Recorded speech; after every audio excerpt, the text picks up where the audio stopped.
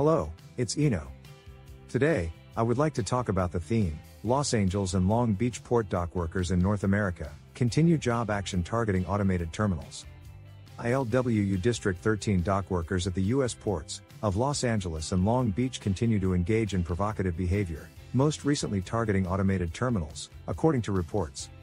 Longshoremen red-tagged cargo handling equipment at 3 automated terminals of Los Angeles and Long Beach ports, designating them as unsafe and forcing equipment inspections. This forced the terminals to shut down for an entire day. ILWU District 13, the largest regional organization on the West Coast, has embraced a variety of means to disrupt logistics at Southern California ports since late last year and early this week. This week, they targeted mainly automated terminals. PMO said in a statement that these illegal actions are disrupting the functioning of its largest terminals, which are critical to the movement of freight to markets throughout the United States. Frustrated by the lack of progress in West Coast labor negotiations and the resulting diversion of freight, a coalition of 238 U.S. shippers and transportation officials last month asked the White House to intervene in the negotiations.